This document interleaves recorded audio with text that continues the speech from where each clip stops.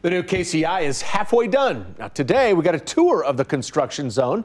The skeleton is up and things are coming along quickly. KCTV5's Leslie Aguilar joins us now live from KCI. So Leslie, how much longer until we see the finished product? Brad, 2 more years before it's finished, but the bones are up now. So every update we get from now until then should be an exciting one. The new KCI is still a construction site with heavy equipment, piles of rubble, and steel beams everywhere. But soon, these walls will be enclosed, and the state-of-the-art terminal will start to take shape. When the new terminal is finished, we'll have 39 gates or areas like this. One of the shortcomings that we have in the existing facility is the lack of space. A lot of people fighting for chairs because the gate areas are so small.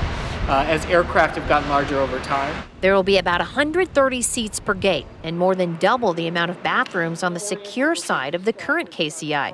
There will also be moving walkways on the floors to help you get from gate to gate quicker, a state-of-the-art baggage handling system to transport luggage back and forth faster, and a lot of glass, primed for watching planes. Even the boarding bridges to get on and off a plane will be completely glass. We're at the midpoint of construction, have 2 years to go. Feel very good about the schedule and the scope and the budget for the project. So we're really excited that the project's in really good shape. The total cost of the project, $1.5 billion. And as of right now, it's not expected to go a cent over.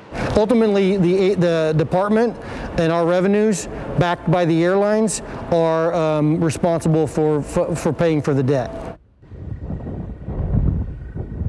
The airport will also feature displays showing the history of aviation in Kansas City and the history of the land that the airport lays on. It'll also have a lot of local art, some of which will be approved by the Municipal Art Commission on Friday.